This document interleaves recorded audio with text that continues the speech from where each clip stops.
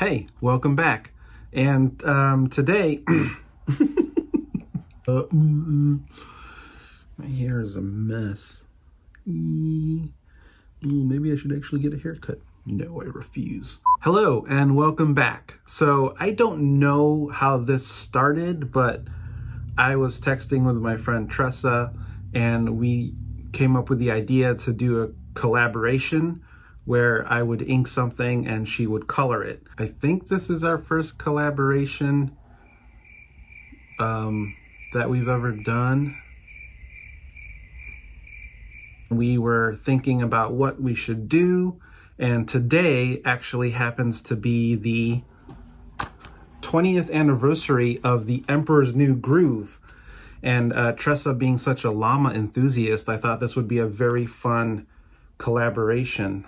I got this in California. It was like this special deluxe edition DVD set, and I don't think they make this anymore. And it was right around the time I was starting college, which is I think when this movie came out. I am going to show you how I took a tiny sketch from my sketchbook and inked it in Procreate. And then I figured I will talk about the movie, give some facts, and then part two, the drawing will magically zoom over to Tressa's channel and she's going to color it, render it with markers. So I'm super excited for, I'm super excited to see how she colors it, because I'm a big fan of the way she renders her art. And I know she's a big fan of llamas. Llama! I'm just excited. So let's go right to the Procreate, and then I'll show you a little sneak peek of Tressa's renderings, and sort of link you to her channel where you can watch the full video. Happy anniversary, Emperor's New Groove. I think you're one of the most underrated Disney films, and I think you're extremely funny. So if you're a fan of this movie, leave a comment below. Let us know what your favorite part is, who your favorite character is. On to the procreating. Oh wait, that sounds like doing it and stuff. That doesn't sound right. On to the time lapse.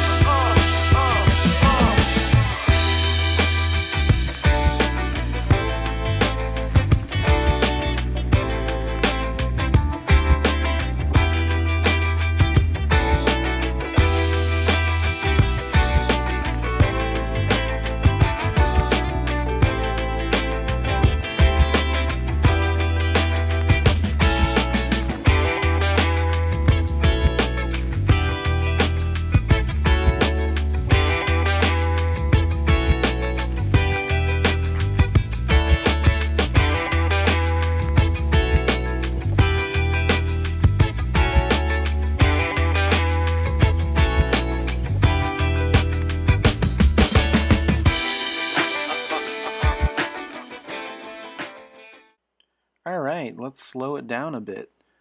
Very slow, because we're not in the time-lapse process anymore. I'm actually showing you my screen. I did a bit of screen capture for this part of illustrating Cusco's face. There's Pacha, sort of staring at llama face and thinking like, oh, is that the Emperor? And when it came to designing the pinup, or the piece for Tressa to color, if you saw my sketch in the beginning, it was very loose, but I know I wanted to feature the four main characters because I wanted different sections of the piece for Tressa to color and use different color palettes. She has a really good way of making things all fit and blend together, so I made a piece with so many different elements to play to her strengths. I honestly don't know why I'm moving so slow inking this.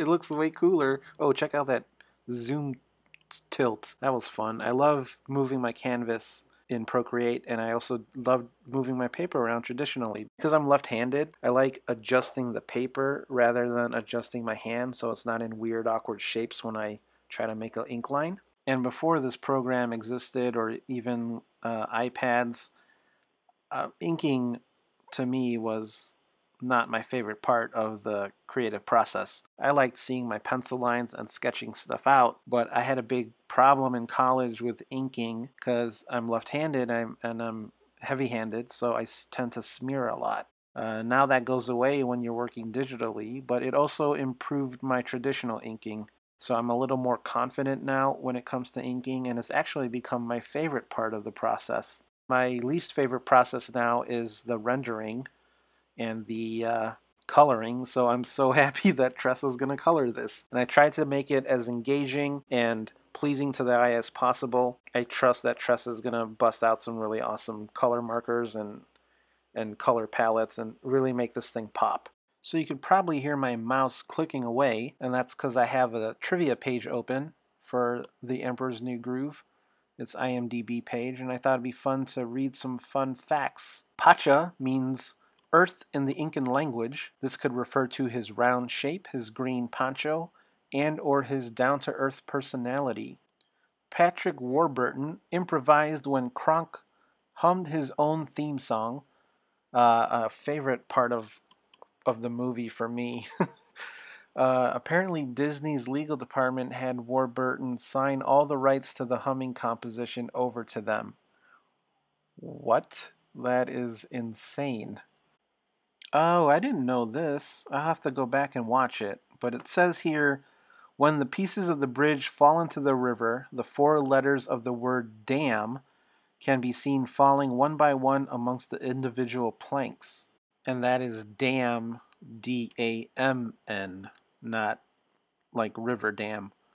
Yzma, played wonderfully by the legendary Eartha Kitt, is one of the few female Disney villains to be physically fought in their respective debut movies.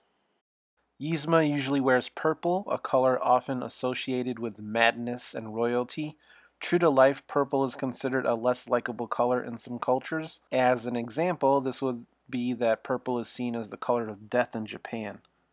Whoa. Oh, this is something I always wanted to know. The cutaway to the chimp with the bugs is a subtle reference to one of the opening shots of Citizen Kane. During the opening montage of the Xanadu estate, there is a similar shot of a pair of monkeys eating bugs. And lastly, this is the final animated film ever made and released before the Academy Award for Best Animated Feature came to existence, with DreamWorks' Shrek being the first ever winner of the Academy Award for Best Animated Movie. And with that, back to the time lapse.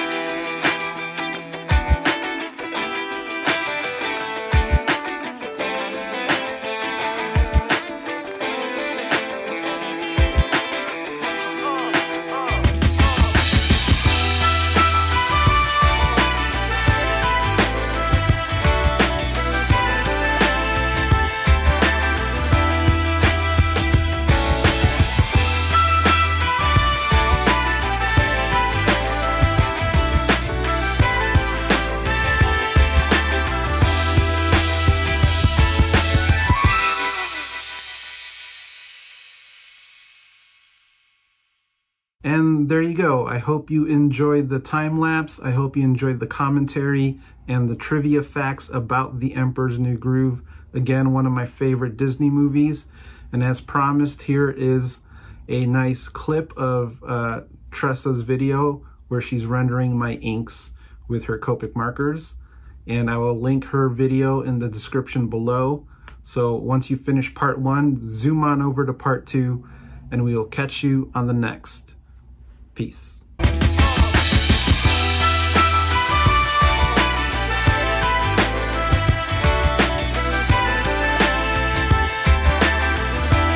Oh, the sun is shining. Looks so pretty. My hair does not.